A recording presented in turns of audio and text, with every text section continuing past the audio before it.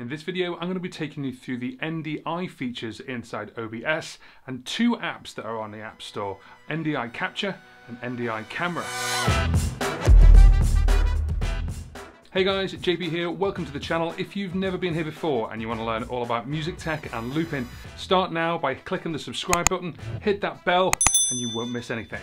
So if you've been doing some streaming online and you've been using things like OBS, you may have noticed there's an option which is called NDI. NDI is a protocol that lets you send high resolution audio and video wirelessly through your router to your computer. NDI is used in the broadcasting industry and is used for a variety of different devices to send information from one place to another. But NewTek, who are the company who created the NDI protocol, have released two apps on the App Store. I'm going to take you through both apps today and show you what they do and show you why you would be using it for OBS.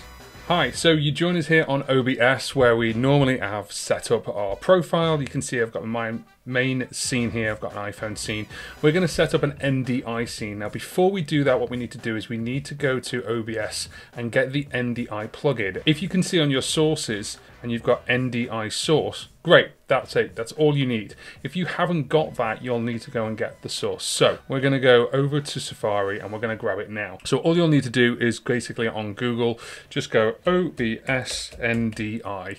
And if you go to OBS NDI, the very first one there is a OBS Studio plugin, and you'll see it there. It says OBS NDI. It's available on Windows, Mac and Linux as well. And just go to GitHub and you can download it. Then you just install it. Once you've installed it, install a little package, it takes seconds, and then once you've got it there, you'll have an option which is NDI source. So to save a little bit of time, what I'm going to do is I'm going to use NDI source on my iPad. I've got my iPad just down here. We've downloaded NDI HX camera and we've also got NDI HX capture. Now at the time of recording this, they are both completely free. NewTek have said they are free for a limited time. We don't know how long that's for. If I launch the NDI camera app, it's going to ask me if it can use the camera and if you can use the microphone. And once you do, what you'll get is you'll get this. You'll get a couple of features. So there's a couple of things. First of all, the NDI right in the middle is blue. And if that's blue, it means it's on and it's broadcasting across your Wi-Fi. I'm going to take you through the different setups. So we've got basically a zoom on the left-hand side. We then have a couple of different filters so we can actually adjust the exposure. So +2 or -2. Then we've got a light. Now if I was using the front-facing camera, it's got a light or a flash on board. We can utilize that. It's also got a grid as well, so we can pair ourselves up to or match ourselves up to an area. And then you've got the NDI broadcast. So if I then tap that, it means it's not broadcasting. But if I do tap it, it's sending that signal across the Wi-Fi. If we can go back to the gear icon, we can turn the microphone on or off because it's sending the audio as well. And then we can switch the camera around, which I've already done. This little speed icon is basically down to latency, whether it's really low latency or whether it's really fast. I'd like to keep it as fast as humanly possible. And then this gear icon turns that. One nice feature with NDI is if you've got a couple of things, so maybe you've got an iPad or an iPod Touch and an iPhone all pointing at you, if you use the front-facing camera, then when you change from one to another, that one has a red bar around the outside, so it shows you which one is active. So for the person who is in front of the camera, it's a nice little reference. You can go, red bar, it's over there, or it's over there, or it's right in front of me. Now, once you've actually got this downloaded, then what we can do is we can begin to set up our scene. Just from a complete novice standpoint, I'm going to create a blank scene and we're just going to call it NDI. So we've got nothing on there right now. We've got no sources. We're going to add in a new source, which is an NDI source. And because I've already got this here and I've already got this going on the iPad, then what I can do is if I pick the source name, if I drop this down, it should be there. And there it is, JP's iPad Pro NDI HX camera. If I click it, it asks me what we want to do with it, so we're going to go the highest bandwidth, the lowest, or the audio only, which you can do. So maybe you've got a microphone plugged in, but you haven't got, you don't want to plug the microphone into the iMac. You want to plug it in all the way over there, and you've got a phone sitting there. You could do it that way. The source timing is done obviously there for syncing. You can do hardware acceleration if you want to, and then you've also got latency mode. Now there's a normal safe mode and there's a low mode, so there's low latency, but obviously be aware if there's loads of people on your network at the time, then that could slow that down. You need a really fast router, not a fast broadband, but a fast router to be able to get all this information going through.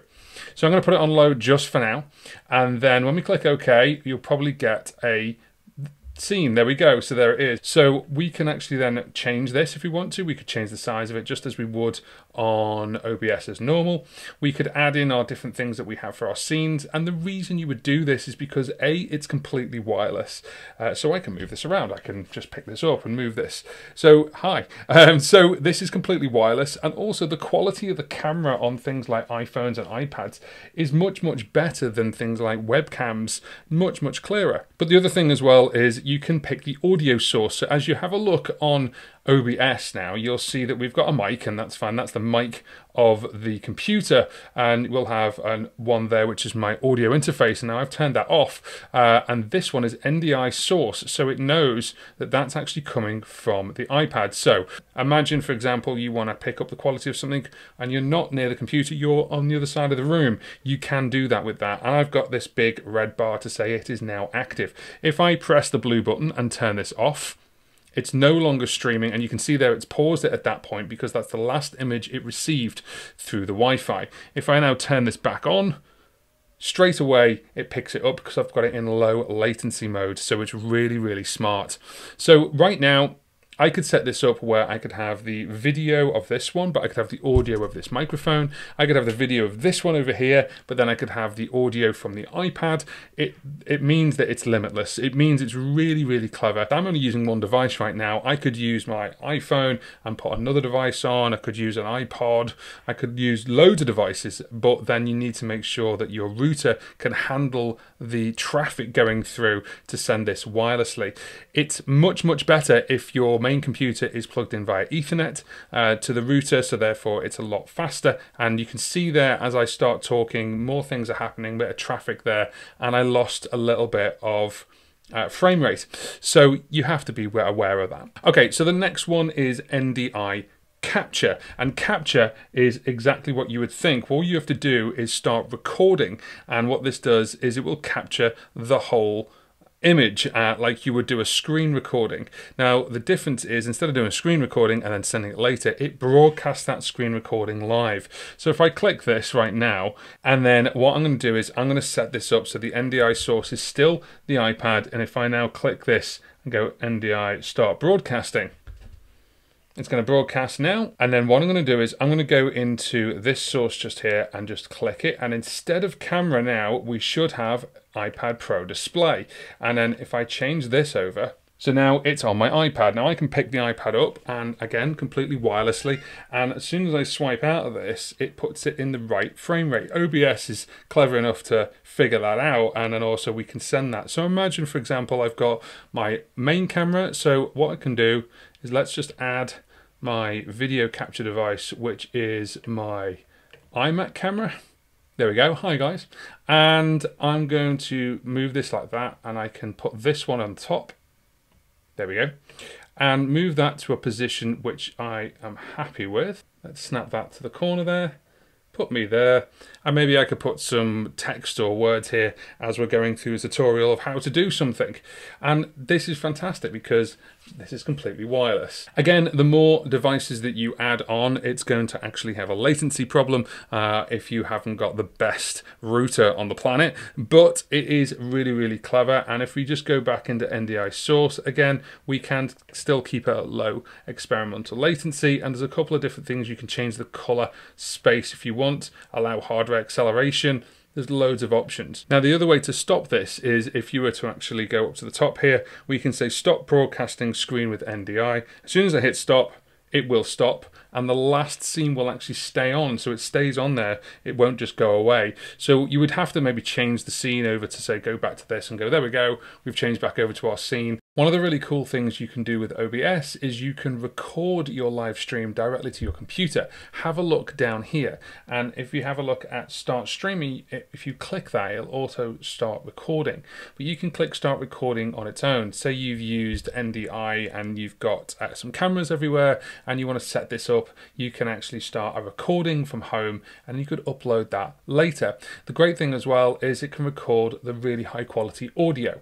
I'm getting somewhere with this. So let's go into settings. So when we go into settings, I'm going to show you this. Let me just drag this down, and we're going to go into output, and you can see just there it says recording path users. I've just put mine as movies. That's fine. You can generate file names and things like that, but the recording quality is the same as the stream. If you change this, you can go into completely lossless quality. Now it does give a warning, it's really big sizes. Now the reason why you would do this, or if you want to up the audio bit range or the audio quality or the recording quality, things like that, is because then what you could do is you could use that performance and then upload it. So if you've got a performance that you've done and you're like, this is amazing, I need it to be like a recorded performance, it's like almost like a recording but it's live, then you could actually upload your live stuff to DistroKid. DistroKid gives you the availability to upload as many songs as you want for one price per year, and that is $19.99. So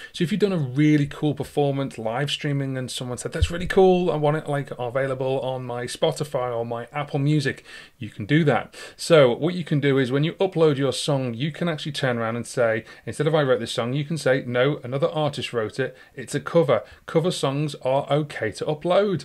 So you can upload a song that's performed and recorded by yourself but the music was written for someone else. For example, if your band played Smooth Criminal written by Michael Jackson, it's totally okay. DistroKid will make it really easy to legally sell your cover song. How many times have you actually played a song streaming, or if you've played a version of a song and actually you've got a little bit of a click or a twinge from somewhere like Facebook or some other platform where they've gone, that's not you, that's written by someone else, we're going to pull that, or we've like registered that like as a bit of a kick. So this way what you can do is you can actually get a license for your version that you do. Maybe you changed maybe the timing, or you've done like a bossa nova version. You can actually upload that to DistroKid and it's totally okay. They will find a license for you. So DistroKid obviously is around for $19.99 per year, but we have done a special link which is on the screen now. And this gives you an extra 7% off no matter which version of DistroKid you go for. So there's loads of different tiers, go and have a look at them, but for $19.99 and then 7% off that, you could upload 1,000 different streams if you really wanted to. Imagine how many albums you could create. So there's the two apps, guys. The Capture app is amazing because of course you can capture anything on your device. If you're showing gaming or you're showing things like tutorials like I've done in the past, you can capture the whole device and show every gesture that's on there. The Camera app is self-explanatory. There's some nice little features there, but what I want to know is, would you use it? The advantages, of course, is that you can use it wirelessly. You don't have to plug anything in, but the disadvantage is you do need a fast router to be able to send that information across. Otherwise, you will get things like dropouts. Let me know if you would use it in the comment section below. A quick shout out to everyone who's subscribed to the channel. If you haven't and you've seen a couple of my videos, things like this one, the streaming for musicians, how to get better audio and video, give it a click. It's been quite popular. And also, if you've seen a couple of my other videos, maybe consider subscribing to the channel as well. Hit that bell and you'll know when the next one is coming out. If you want to take it a little bit further, you can do by buying me a coffee on buymeacoffee.com. All the links are in the description box below. There is a buy me a coffee option. There's also now a membership option as well. There's some nice little perks on there. Go and have a look and show you what's on offer. If you want to learn more about OBS, then have a look at this video. This is how I set up OBS specifically for me and my streaming needs, and also have a look at this video, how you can get better audio and video for streaming for musicians. Thank you very much for watching, and we'll see you on the next one.